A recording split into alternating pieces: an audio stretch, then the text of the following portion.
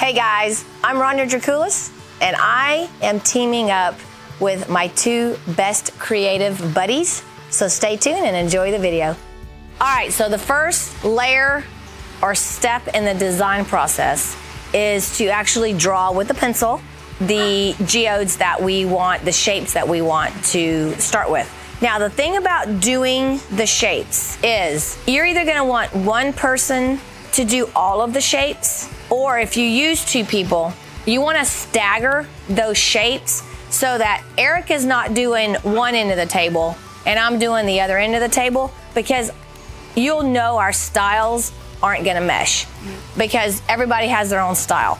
So what we're gonna do is we are going to intermingle our styles. So she's gonna start one, I'm gonna kind of come over here, and then we're gonna meet in the middle.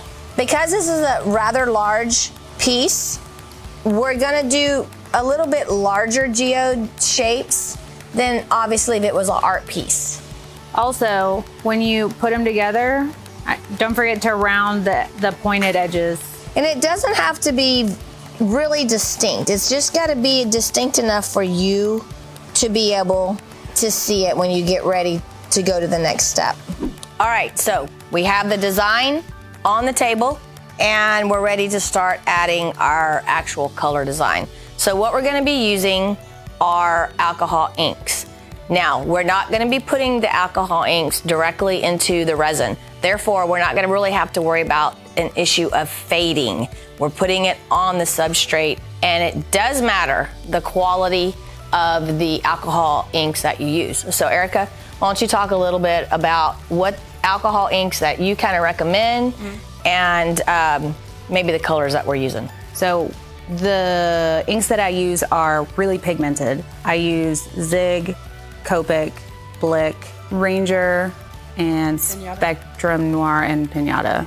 We're also gonna use some of the Color Obsession tints that are made for resin. So we're actually gonna be using resin tints mixed with alcohol. So we'll kind of let you guys know as we start laying down the colors what are what, so you can see how they react.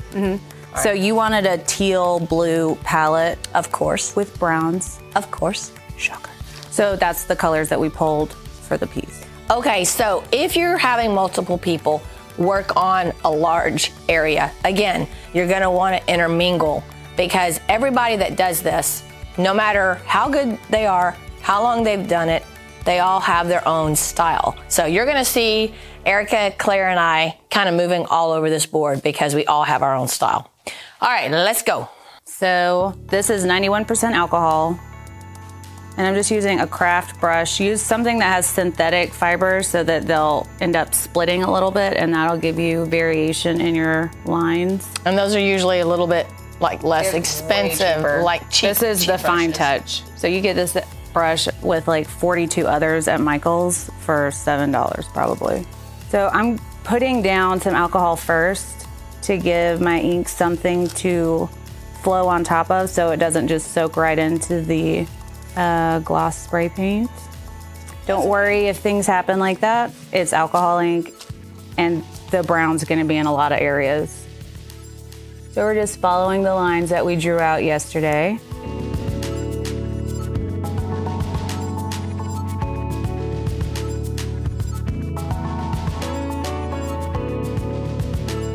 That's Espresso by Ranger. So when you do these round ones, there's no real good spot to end sometimes. So I always end up kind of turning the brush so it kind of comes down. So you don't have a hard line when you stop, you're just kind of feathering it in. Gotcha. Okay. So I'm just gonna bring these all the way in.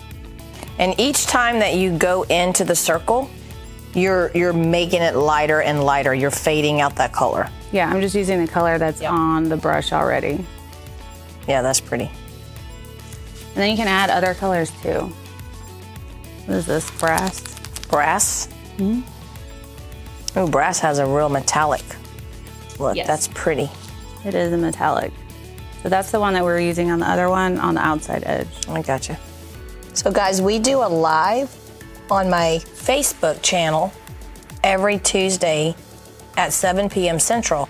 And we actually did one of these geodes on a round cradle board, and it turned out really cool. So check us out on Tuesday nights, 7 p.m. Okay, that looks way cool. So, alrighty. While that's setting up, you move on to the next one. Okay.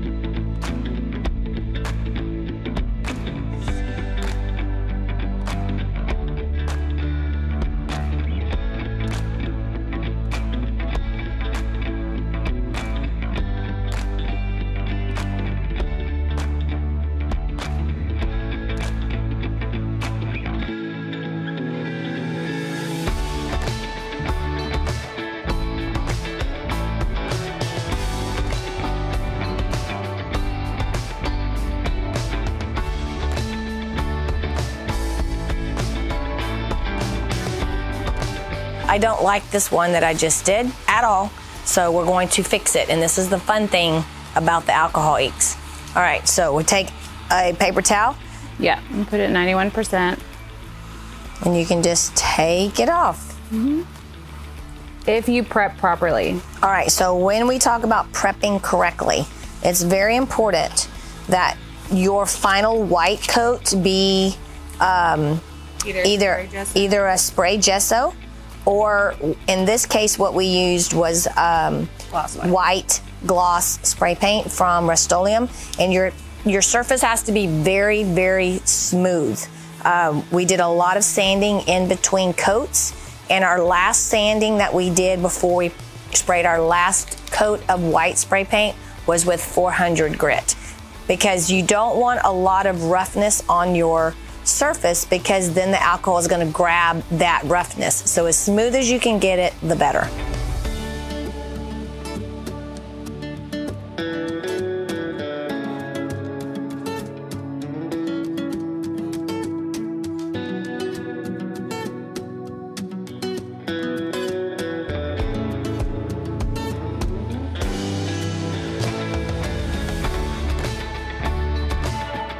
Stage one, or step one of the design process is done. So we've basically got all of the area filled in with some shape and color of a geode. So now what we're gonna do is start doing more fine tuning it and fine detail. So what I'm doing is I've got my mica powder. This is actually, what is this one? Aquamarine from Resin Art. Okay, that's a product that Erica sells on her site. You could also do this with the mica powders that I sell on my site. And what you'll want to do is mix it a little stronger than half a bag to 8 ounces. You'll want to get it a little bit more concentrated, so you have a little bit more color as you do the process of sprinkling it, which I'm fixing to show you. What Claire is doing, what process or product are you using? This is Malibu. It's the rainbow. And it's got super, super fine, it almost seems like a rainbow iridescent glitter into it. We're starting to make things realistic now. So we're dropping these little drops on here. And what that's gonna do is, as the creative process continues, building these layers and layers and layers of what we're doing are gonna make it look realistic. So Claire's gonna be doing the little drops from the bottle. I'm gonna be doing little drops from the spritz, and all I'm doing is putting it on my finger so that I can control it a little bit, and I'm just sprinkling it. And then as it dries, the alcohol is pushing the alcohol that we already have down on the surface, kind of pushing it apart, and you're gonna get this look right here.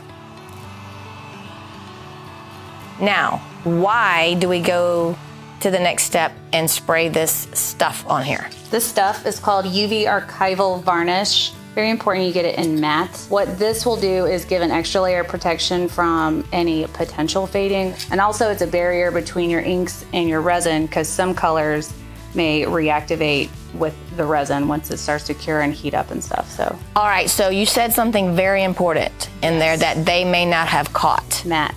It has to be a matte finish. Why does it have to be Gloss matte? will reactivate your inks and make you very sad.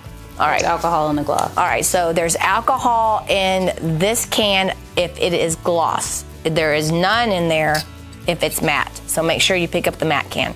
Okay, so let's get a spray. And also you want to be in a very well vented area. When you do this, we have a very good ventilation system, so we're okay. Don't worry, we're taking care of ourselves. That's right. Okay, so here we go with phase 2 of the creative process. Everything's laid down. Our sealer is dried. And now we're gonna start coming in and filling in these gaps with a gold pen, and I'm just using a gold marker pen. And now we're gonna start outlining each one. Again, we're layering and layering and building creative interest. Claire and I are gonna be doing the paint pen. Erica is going to be coming in with, what are you doing, Erica? Why don't I have to pronounce it? So Yeah. it's Pebeo or Pebeo or Pebeo. I don't know. It's French or Canadian French. It's a Vitria 160, and it's an outliner for glass. But the reason why I like to use this one in particular is because the point is super fine. It's an adhesive, right? Because what are we gonna do with It's it? pearl, so you can leave it just as it is. It's Oh. not just an adhesive, it's a decorative tool, but Got I you. add a glitter on top of it. Let's say someone can't find this, all right? Could they use just an adhesive glue and come back and immediately put glitter on top? Sure, you can use essentially whatever you want. Okay, You cool. could use puff paint for shirts, Oh, that's a good idea. because those a lot of times are fine point like this. Cool. All right, here we go. I am so excited that Erica and Clara have decided to join me on this project. I absolutely could not do it without them. I'm Erica, I'm with Artist Till Death, and we have a YouTube channel we post to every day. It's usually resin, but a lot of times it's alcohol ink, and so we super enjoy coming down to incorporate what we do with the amazing things that Rhonda does and Clara does. We also have a website, artisttilldeath.com, 2 T's, 2 L's with our products, some of which we used in this piece. I use so many of their products in our videos, in our kitchen installs, you name it. So when I say Artist Till Death, that's who I'm talking about. Clara Lawrence. These are my people. I hang out with them to grow creatively wise. Clara is amazing when it comes to alcohol inks. Oh my gosh. So you need to go check out her YouTube channel, Clara Lawrence.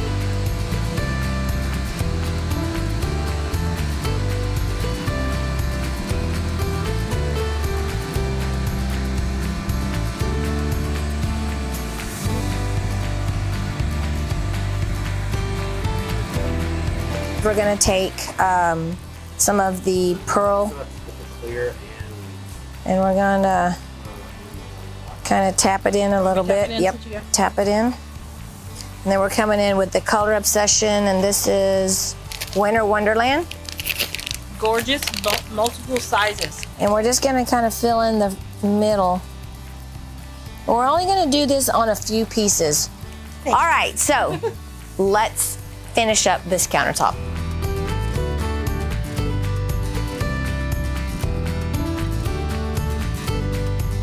Okay, so we're back. It's been 2 days actually since we sealed the top of the countertop. You don't have to wait 2 days. It just happens to be that we got busy and now we have time to finish the countertop. All right, so now what we're gonna do are the edges. So if you go look at a geode, an actual geode rock, the outside is kind of blah. It's just looks like a rock. It's when you crack it open that you see the really pretty designs in the stones. So what I want to do on my edge is I don't want my edge to be really all colorful like the inside. But I don't want it to be blah either, because it's going to be the first thing that you see when you walk into our studio. You're going to see that edge. So I want to do kind of a in between. So what I'm going to do is I'm going to come in here. We've already created a rock face edge. So the edge itself already has some texture, and it's got some movements, some highs and some lows. So what we're going to do now is we're going to take this and really kind of do a faux finish on it and take it to the next level. Then we're gonna flood our countertop with the clear. Do a few little things on that and make this thing look wowza. All right, so for the first layer of the edges, I wanna create a solid color. And I want it to be a gold. I want a little bit of a metallic, but I don't want it to be a super bright gold. You can use two different products. I was actually gonna use this liquid gold by Montana, I believe it is, but I didn't have enough. So what I'm gonna do, I'm gonna make shift. I'm gonna take the Krylon metallic gold. You can use any metallic gold. It doesn't have to be Krylon, but you know, obviously I want this to be a metallic. So what I'm gonna do is I'm gonna create paint like this from an aerosol. So I'm gonna come in. Now make sure you do this in a paper cup. If you do this in a plastic cup or a styrofoam cup, this paint is gonna eat right through there and it's gonna make a mess. Make sure you wear a mask and you have a paper towel to cover this so you don't get all those fumes. Shake it up really well because metallics have to be shaken up quite a bit. All that falls to the bottom. All right, cover it up.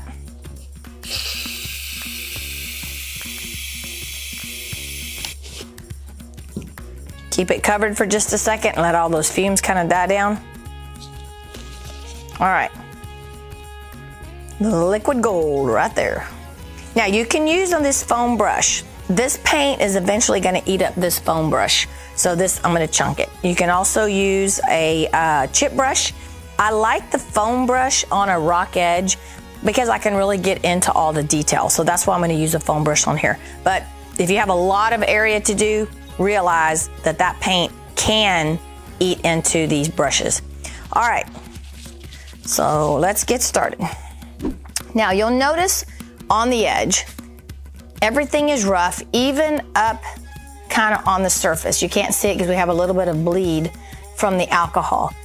So what I want to create is a definite line of where it looks like maybe the rock was cracked open. So I'm gonna make sure that when I come in here, I'm creating an actual edge. Now, if you don't want it to be, if you want it to be kind of rugged, then just kind of take that brush. And I'm just following wherever the rock edge is rough on top, I'm just kind of following. Now, depending on what paint you decide to use is gonna determine if you have to put two coats or not. Another reason I like this brush is because I can kind of create an organic looking edge by kind of smashing it down. And I can really get up in to those crevices. Now this is a solvent-based paint. So when we go to our next step, which is going to be a water-based glaze, I don't have to worry about this layer of the paint coming off with the water-based product that I'm gonna be using. So right here, it really goes up. You can't tell because there's already paint, but I wanna accent the fact that the rock edge goes up there. I really like that. Now you can also come back, say you don't like the way that that looks, come in here with your paper towel and then you can lightly touch it and tone that down just a little bit. It's better than just having a straight edge that's at 90 degrees.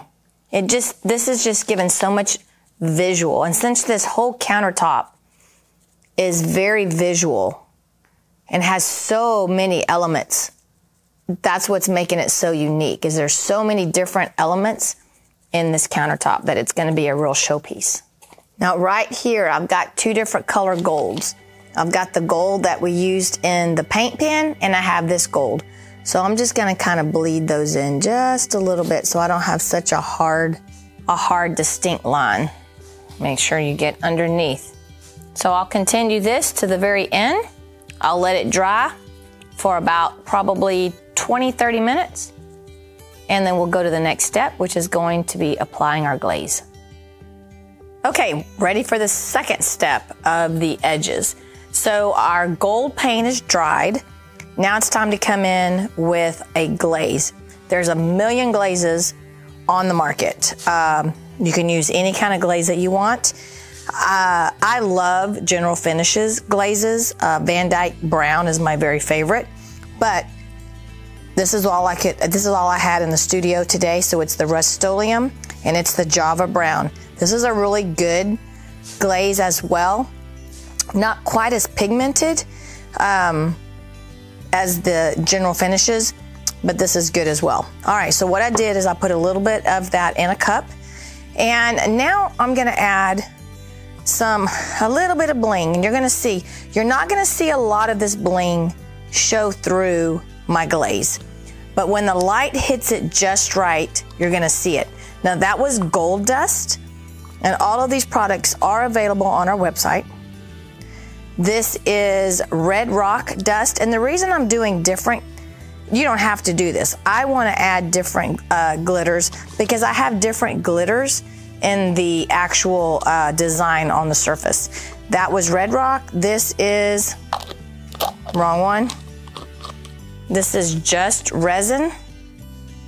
They're chocolate truffle. All right. So like I said, you're not gonna really see this glitter as it really stand out. It's just gonna catch that light just enough to give us a little bit of a bling. So I'm gonna stir it up. And like I said, you definitely don't see it in the cup, but once it gets thin on the edge and the light hits it just right, you'll be able to see it. All right, again, we're gonna come back with a sponge brush and we're gonna do basically the same thing that we just did. All right, so everything's dry. Like I said, this is a solvent-based paint. So the water-based glaze that we're fixing to put on here, when I go to manipulate and to rub, it's not gonna affect this base coat. All right, so we're coming in and I'm just putting a light coat on there, and what I'm doing, not really that worried about getting it everywhere. I really just wanna get it down in to the lows. There's lows and highs on this. Now also what this glaze is gonna do, it's gonna knock down that sheen on the spray paint gold, so that sheen's not gonna be in your face bright gold, which is what I'm going for. I wanna dull it down just a little bit. I'll be honest, a shop towel, the little blue shop towels work a little better than these paper towels, but this is fine. I'm not gonna really take a whole lot off. So I'm just tapping. Now you can see how by tapping, all of that glaze is staying in the low areas. And that's what's giving this edge our depth. You can pull as much off as you want. If you want to pull a lot of material off so that you really see that gold, then you just kind of pat it. So now you see how you can really see that background. I mean, the foreground, the gold, I guess you would call it. Here I have it a little thicker. I can pull that off a little more if I want. Make sure you keep changing your paper towel so that you have a dry area. So as you pull off, you're creating dimensions. Some areas I'll want to pull off a little more than other areas to give it a realistic look. Now, depending on what glaze you use, this glaze is not as pigmented as the glazes I usually use. So I'm gonna let this set just a little bit. I don't immediately wipe it on and then wipe it back off. If you've got a really heavily pigmented glaze, you'll be able to wipe it on and immediately wipe it straight back off. All right, so we'll do this to the entire piece, come back and see what we think. All right, so it's starting to dry. And after looking at it, I've kind of decided I don't want that much gold to show through. I want it to be a little more muted. So I'm just gonna come back and add, I want it to be a little darker. I don't want that gold to jump out at me quite so much. So I'm just gonna come back and add a little bit more of the glaze. All right, and this time when I pull it off, I'm just gonna pull it off a little bit. Yeah, I like that better. I really wanted it to be a little darker. And again, it's all gonna depend on your preference, what metallic paint you used first, how vivid that paint was, and how much you want your edge to be a statement. All right, I like that much better. And you can see just when that light hits it just right, it picks up a little bit of that glitter. That's exactly what I wanted. I didn't want it boom in my face. I just wanted ever so often for you to see a little bit of a glitter catch your eye. Okay, you'll notice right here in some of the smoother spots of the rock edge that I'm really gonna tap it up quite a bit, because that's gonna actually make it look like it's a texture. So I can give a visual texture on those areas.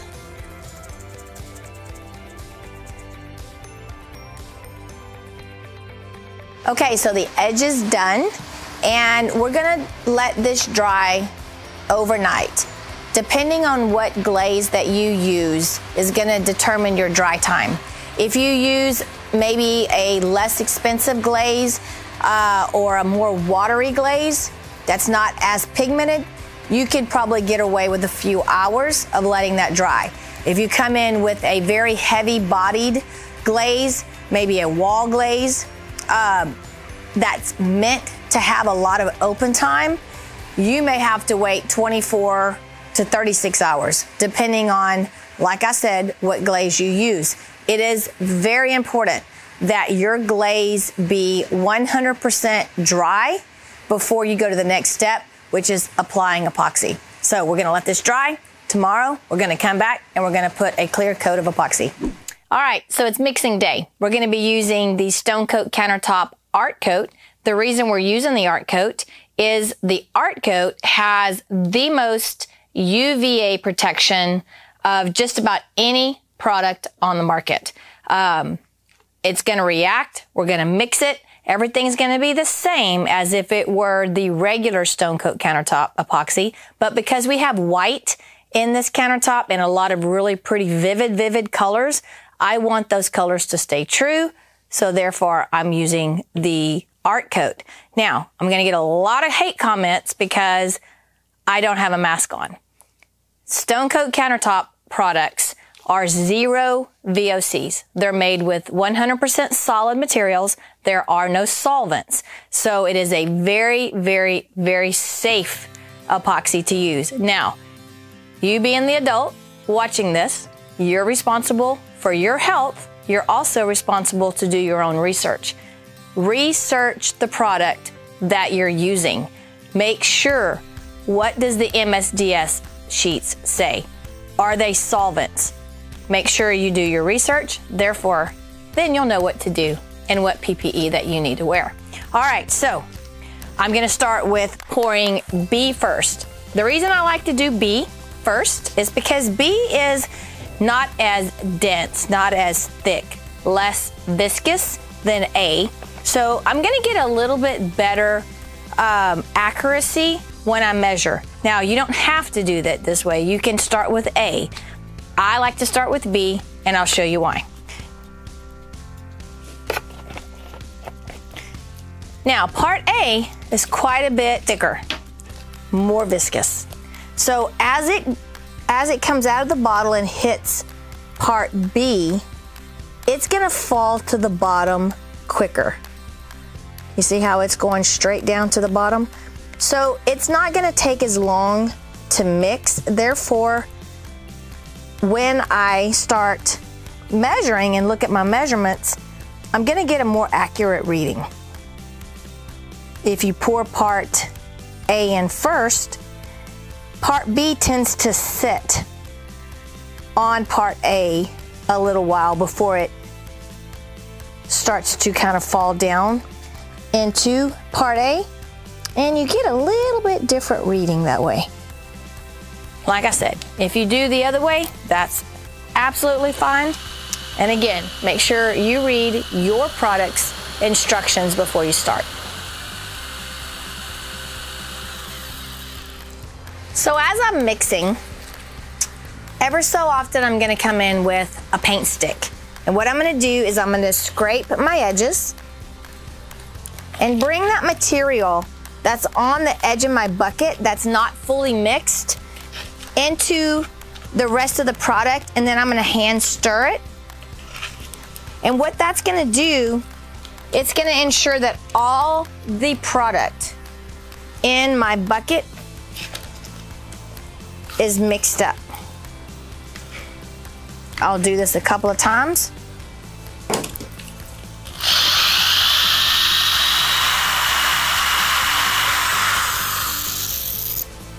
Once again, I'm gonna scrape my edges, hand mix, and that's gonna ensure that that material is mixed up. Now, the way that you can determine if you're mixing up properly is once you pour this out of the bucket, you're gonna take that bucket and you're gonna turn it upside down and you're gonna leave it a couple of days. And then what's gonna happen is all of the epoxy is gonna dry and it's gonna just pop right out and you're gonna have a very clean bucket. Now, what happens if you don't mix properly or enough or long enough and you try to pull that piece out, you're gonna have sticky spots inside of your bucket. And that's gonna be a key that you're not mixing long enough or thoroughly or scraping your edges, and that's what can cause sticky spots on your surface. So that's a pro tip. Make sure you take those edges and stir them up. All right, so we're gonna bling this up just a little bit. We're gonna add just a little bit of both the gold and the diamond dust. What this is a very, very fine particle. It's a smaller, finer, lighter particle than glitter. And I'm gonna put just a touch. I don't want this to overpower my finish. So that was the gold dust. And I'm gonna do the same thing with the diamond dust. Tiny bit and put in there. Just spice it up just a little bit. All right, and like I said, I just want this to be a hint. You're really not gonna see much of it until the light hits it just right. All right, let's go. All right, so once I've poured it out, I'm gonna scrape my edges, but I'm gonna make sure that that product goes in the product that's already on the table. I don't wanna scrape my bucket and then put it by itself, because what will happen again, if I haven't properly mixed it, scraping that and putting it in a spot by itself could actually cause a sticky spot. So the fact that I'm emptying it out in the product, I'm gonna mix that one more time by hand. Everything's laid out. Got all the surface tension out. That's another reason I like to use my hands, because I can really get that product on the table. Now I'm gonna torch it. And again, you're gonna make sure you read the instructions for your product. Not all products are able to be torched. Some products, you use a denatured alcohol to come in and spritz your bubbles out. But this is Stone Coat, and we can torch. I'll wait about 2 to 3 minutes, and I'll torch again.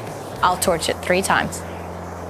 Okay, so it's been about 20 minutes since we poured the clear coat. And because I don't walk away, Rhonda, even though I tell everyone else to walk away, I'm gonna go to the next level with this and show you some really cool things to make this look even more 3D. So what I'm doing is I'm coming in with the gold, liquid gold, and I'll put a link to this for you guys down in the description. But now what we're gonna do is we're just gonna come in here, and because this gold likes to sit on the top, I'm gonna just outline, and I'm not gonna stay exactly on the line. I'm gonna kind of go outside what's there now. And the reason I'm gonna do this is because it's gonna give me a little bit more of that 3D look. I mean, I'm almost trying to not be neat with this. For one, this is gonna continue to move a little bit, so my lines aren't gonna stay perfect. And I don't have to do this on every single one of them either. By kind of picking and choosing which ones I wanna do, that within itself is gonna cause some really cool visuals. And I'm not going crazy on it, I'm not putting a lot. Now, even on some of these that have a little bit more gold in there, I could even come in here and ever so often put a little bit of gold in there over the actual top of the geode, the top of the design. The more visual effects, the more layers that you can create, the more realistic this is gonna look.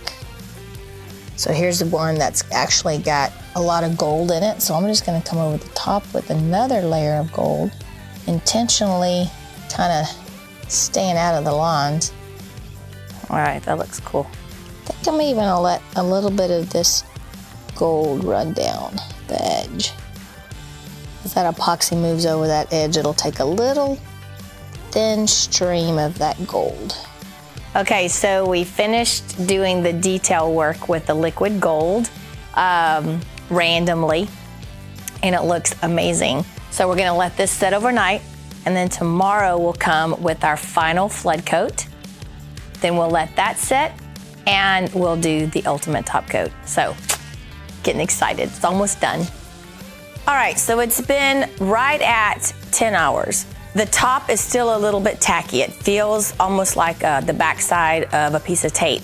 Now, what I wanna do is I wanna put our final flood coat on at this stage. Usually, to do a flood coat, we'll wait 24 hours from the first pour. I don't wanna sand the top of this because where there's highs and there's glitter, I don't want to mess up that glitter. So, I'm gonna go ahead and pour while my top is still tacky. That way we're gonna get a chemical bond instead of a mechanical bond, which is what we get when we actually sand. All right, so that'll be our final flood coat. We'll wait then 24 hours. We'll come back with the ultimate top coat. All right, so our final flood coat is just the clear epoxy, 3 ounces per square foot, and we'll apply it just like we did our last coat. 24 hours after we poured the flood coat, we applied the ultimate top coat in a glossy sheen. Check out our YouTube video, The New Ultimate Top Coat, for some detailed instructions and tips on getting a flawless finish. After we roll on the UTC, we like to give at least 24-hour dry time. After that, we recommend 1 to 2 days before installation and full use. All right, guys, as you can see, our countertop is finished and I am in love with it. Guys, if you like this video, give me a thumbs up, subscribe to our channel, and let us know what you think in the comments below. Also, we will post the products and the links that we used on this countertop. Check out our website, RK3designs.com, for promotionals, information on our classes, and more. Sign up for our newsletter and you'll receive even more special coupons and promo codes. All right, guys, until next time, remember, don't be scared, move forward, and be creative.